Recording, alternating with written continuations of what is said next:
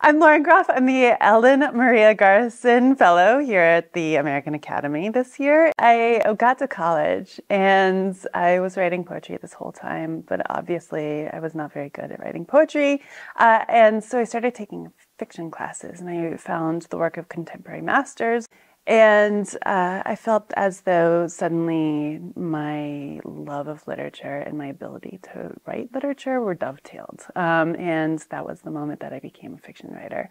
So The Vaster Wilds is nuts. It's about Jamestown in the starving times. I was really fascinated by early American captivity narratives, which were primarily written by women at the time. And they are incredibly racist. I mean, the whole concept of the captivity narrative is to convince Europeans that they should come to the New World in order to conquer.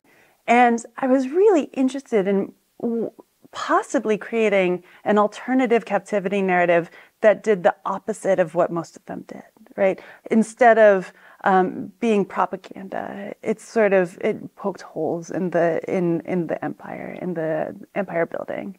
I don't know if there should be any utilitarian purpose to novels or novelists. I think some of the things that we do is describe the world around us, and we critique the world around us, and we try to subvert injustices.